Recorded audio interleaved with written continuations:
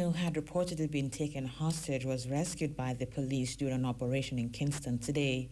Marlon Jones had been reported missing on Thursday. The JCF said following the receipt of credible intelligence from multiple sources, to include tips from the public, a joint team led by the Counter-Terrorism and Organised Crime Branch C-TOC in collaboration with the Joint Anti-Gang Task Force conducted targeted operations across multiple police divisions.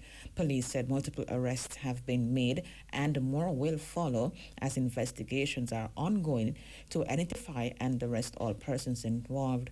The JCF said no effort will be spared to ensure evidence is presented to secure convictions for all gangsters responsible.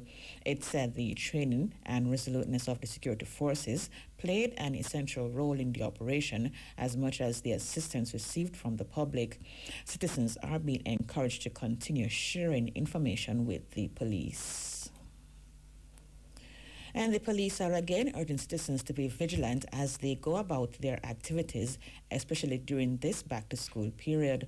Head of the Public Safety and Traffic Enforcement Branch, Assistant Commissioner of Police Gary McKenzie, has assured that officers stand ready to serve and protect. This as the Jamaica Constabulary Force ramps up deployment to ensure smooth commute and safety for everyone. 100 participants are set to commence training in coding under the 2023 Universal Service Fund Technology Advancement Program TAP 3 Residential Code course. The opening ceremony for TAP 3 was held on Friday at the Stonehill Heart Academy in Kingston. TAP is a comprehensive training program that provides participants with the technical, creative, and business skills required to succeed in the rapidly evolving technology landscape.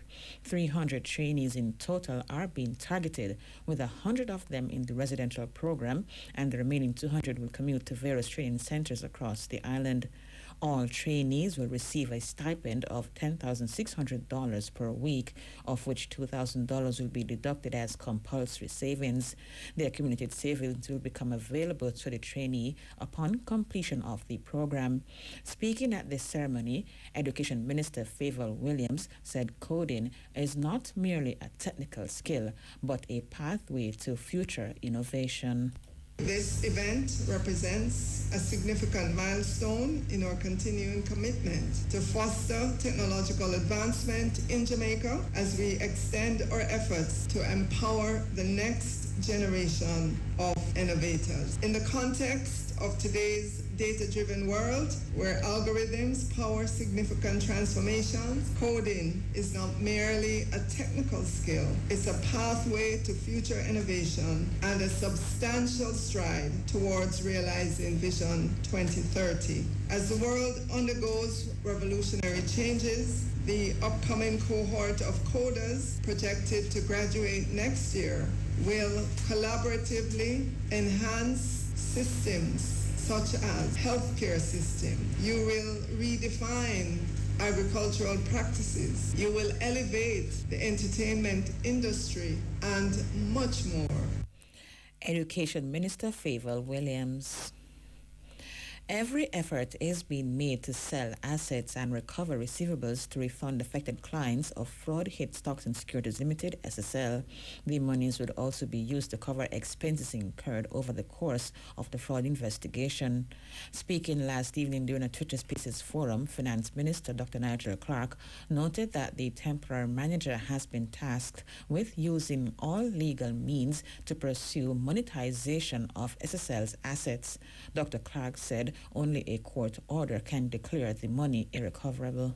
The FSC and the temporary manager using all legal means available to pursue the monetization of any asset on the balance sheet of SSL, inclusive of any accounts receivables. It will not be sufficient. The government will not accept a simple statement that accounts receivable balances are uncollectible. Under these circumstances of the government providing support, the government of Jamaica and the people of Jamaica will accept nothing less than a court order, either in Jamaica or in whichever territory is the registered territory of any legal entity that owes money to SSL. Only a court in that jurisdiction pronouncing that entity as insolvent will suffice for us to conclude that those amounts are irrecoverable. The minister, however, pointed out that it's not yet known if during formal bankruptcy proceedings, if repaying the government would be a priority. The government, through the Financial Services Commission, has taken over the management of SSL, and with SSL strapped for money, part of the expenses to be incurred by the government is payment of staff salaries and legal fees.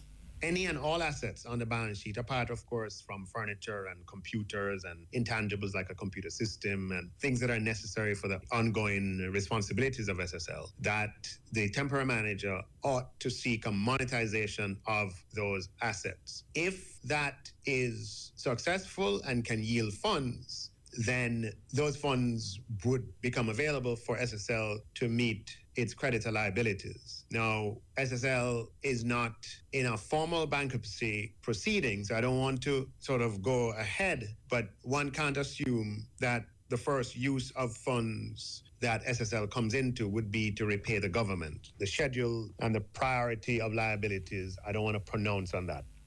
Dr. Clark cautioned that it's possible that nothing could turn up even after the pursuit of assets. This is a complex legal situation. The next stage, would be obviously an insolvency proceedings for this entity. And in insolvency proceedings, the priority of liabilities, that's a dense legal matter. And I wouldn't want to pronounce on where the government would fall in that schedule. I just want to add the caveat that any monetization of any of those assets, is a long-term undertaking. If you're going to pursue courts in Jamaica, pursue courts abroad and so on. But we have a short-term funding issue, and that's why we have to step in. Now, it is entirely possible that even after the aggressive pursuit of those assets, that nothing turns up. But we have to be satisfied that the temporary manager aggressively goes after any assets on the balance sheet of SSL. Finance Minister Dr. Nigel Clark.